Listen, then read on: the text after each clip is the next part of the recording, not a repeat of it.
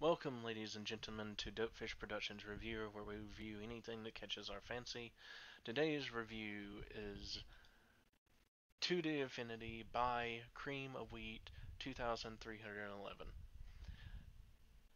And here's the summary. After the discovery of an ancient artifact, the UNSC's most advanced warship and a singly assault carrier are transported to a universe unlike anything they have ever seen and are forced into a war against a foe they have never could have imagined.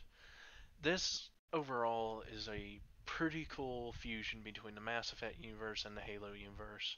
It is a very well made story that I would recommend, but as the series goes on, it drops in quality and you can quickly lose interest if you don't read it at your own pace.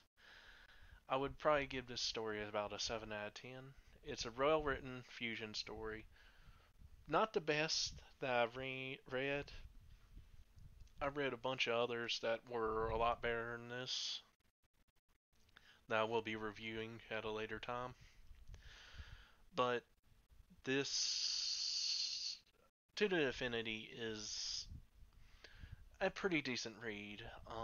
You can tell he or she tried to write a decent story, but